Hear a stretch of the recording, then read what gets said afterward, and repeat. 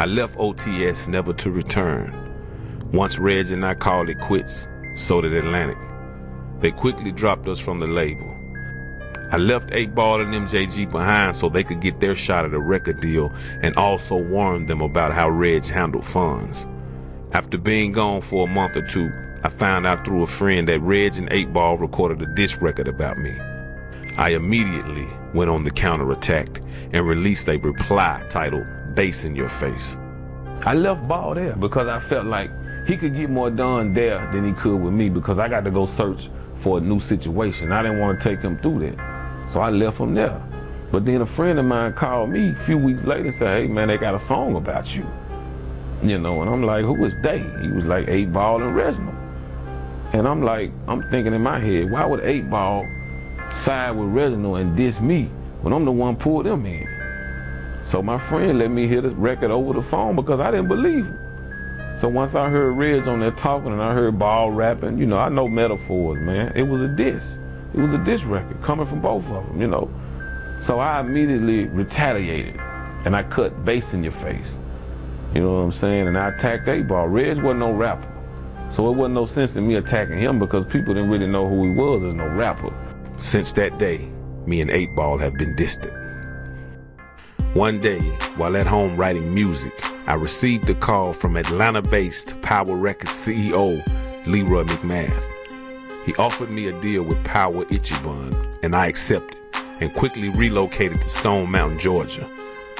At the time, MC Breed was also signed with Power Ichiban, and I immediately started touring with Breed. I recorded 3 albums under the Power Records imprint, all about coming up, sex, money, and murder, and deadly verses. While I was out of town promoting the album, an enemy that I never saw coming was attacking me from the blind side. A local rap group by the name of 3-6 Mafia was quickly gaining a reputation for themselves by dissing other well-known artists, including myself and Bone Thugs and Harmony. I never responded to any of the verbal assaults because I knew what they were trying to accomplish. During that time, there were so many other problems that the beef with 3-6 would have to be postponed. My relationship with Power Records was beginning to sour, and as time went by, I found myself in the same position I was in when I was with OTS. I recorded one last album with Power Records entitled Homicidal Lifestyle.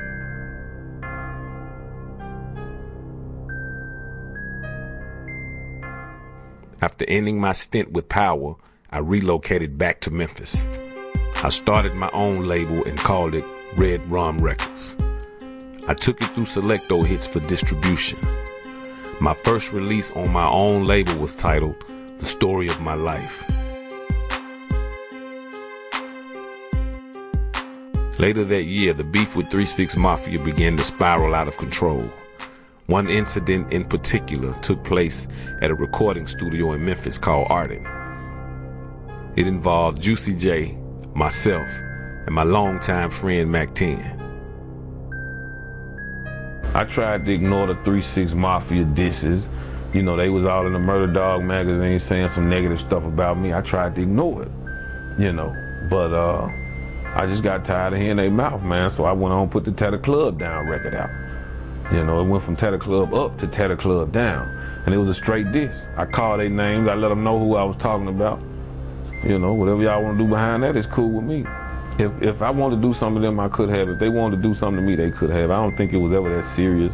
I think it was just a lot of misunderstanding, a lot of he say, she say, a lot of third party talk, you know. But if they wanted to sit down and squash it and work together on some stuff, you know, I'm all for that. If they want to keep the honor, keep the distance, that's cool with me too. However you want it, we can do it, man. I ain't got no problem with that. I ain't even got no beef with them no more. I ain't even thinking like that no more. You know what I'm saying? The year after that, I released Show Your Grill.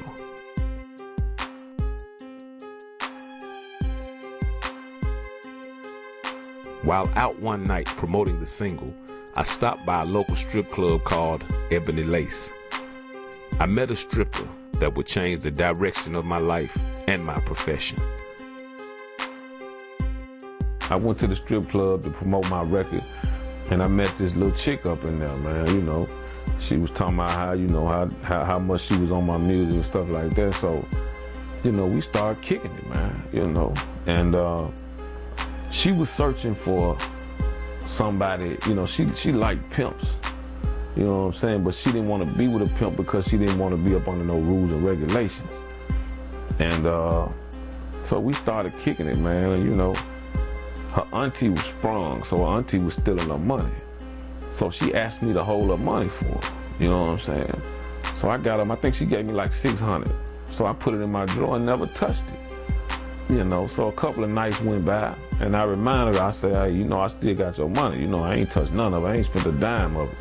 Whenever you need it, it's there for you. And she was like, oh, I ain't studying that money, you know, and pulled out another big bankroll and handed that to me. She was like, hold it. And I'm like, wow, now I got about $1,200-$1,300 of this chick's money, you know what I'm saying? And she ain't even sweating it, you know. So I didn't really pick up on it, man, until, you know what I'm saying, we was hanging out and, you know, she was friends with this other chick who had a pimp.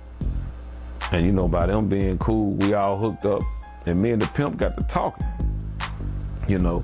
And he was letting me know that, hey, man, even though you don't consider yourself no pimp, you still in the pimp's position because you with a woman, you know what I'm saying, that's selling her body, man. And she, you know, when you out with her, you know what I'm saying, she depending on you to have her back. So that automatically puts you in a pimp's position.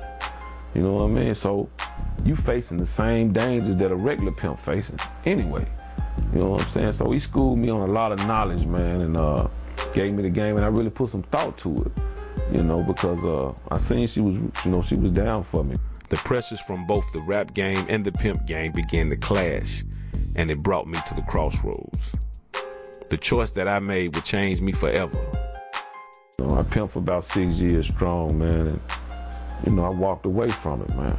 I walked away from it, but it left me mentally scarred for life because it's hard for me to function with a regular square woman, man. And when I say square, I mean a woman that don't sell her body or nothing like that. It's hard for me to function with them because I'm used to pimping, man. So, you know, I'm having trouble readjusting. You know, I don't know if I could even live a square life again, you know.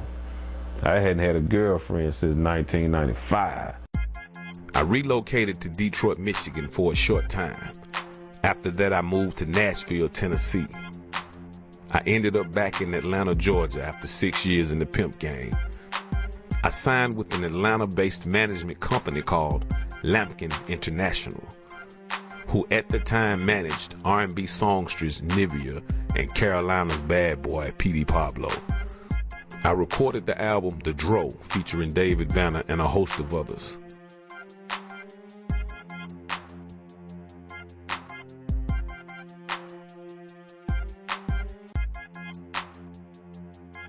Due to creative differences, I fired Lampkin International as management.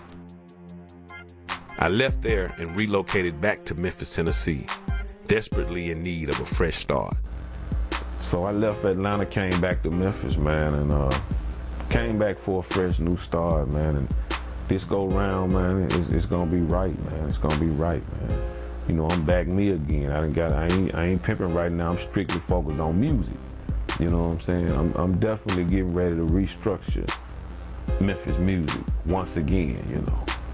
I started it, and I'm definitely gonna finish it, man, you know.